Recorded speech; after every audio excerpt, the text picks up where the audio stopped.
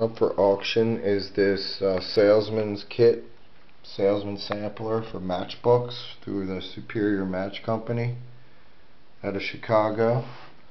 It's a hardbound 186 page book that's tab marked with various themes and tips on how to sell matches, along with a newsletter. I couldn't find a year on this material. This newsletter is volume 61, number 6, and from the Matchbook covers it appears that they could be mid to late 50s, including the logos that I see on some of the advertising. It does appear to be about a mid to late 50s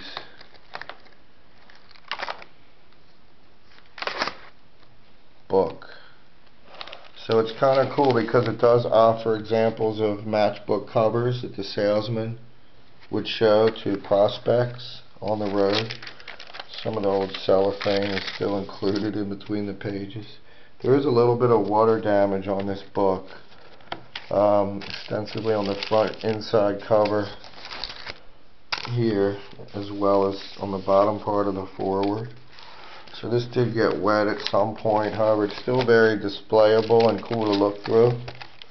Again, it has different themes, focuses on just color Matchbook covers at this time. Here are the glamour girl shots, very interesting and racy for the 50s,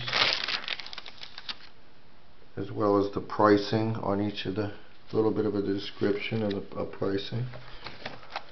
The rib tickling hillbillies, probably not as politically correct as something you'd see today, but still very interesting and cool. The safety series, early don't drink and drive, etc. Americana, and so forth. So it's very cool to look through, and as you flip through you get to see different displays. So these are actual Matchbook covers that someone has glued in to this book. It's very cool for the Matchbook collector. And it talks about the price list and then different designs. So you have political slogans, different fraternal organizations. And here's where you get to see the different logos that help date. There's Pepsi, Pan Am, they have American Oil Company, and so forth. So once again, it's 186 pages with a newsletter. The newsletter discusses the salesman's prizes that they get for meeting their goals. Again, these look like mid to late 50s type merchandise.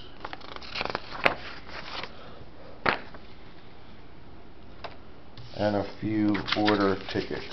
Alright, thanks very much for looking. This is up for auction. Very cool for the Matchbook collector.